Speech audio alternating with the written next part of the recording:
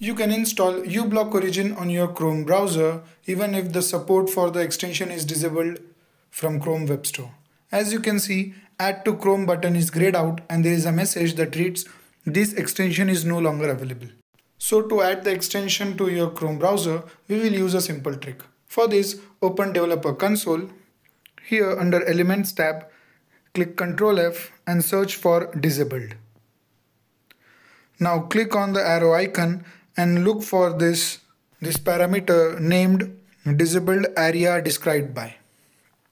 Once here, click on Disabled option and rename it to Enabled. Once renamed, hit enter, close the console, and you can now see Add to Chrome button is again active. You can simply click on it and add the extension to your browser. Once the file is downloaded, the extension will be added to the Chrome menu toolbar and it will perform its functions as intended.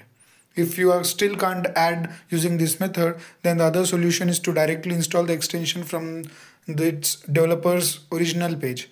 Simply search for uBlock Origin and go to its GitHub page. Here you click on Releases, scroll down and you will find under Assets the Chromium zip file.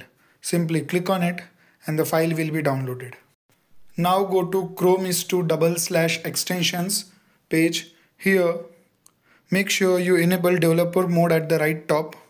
Once done, as it is a zip file, we need to extract it. Double click on the zip file we just downloaded.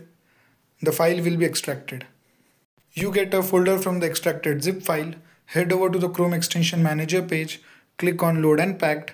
Select the extracted folder. The extension will be added to your Chrome browser. Though it may show a manifest v2 error, but still it functions as of now.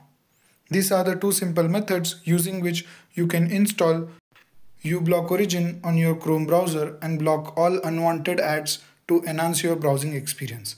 I hope the video was helpful. Thank you.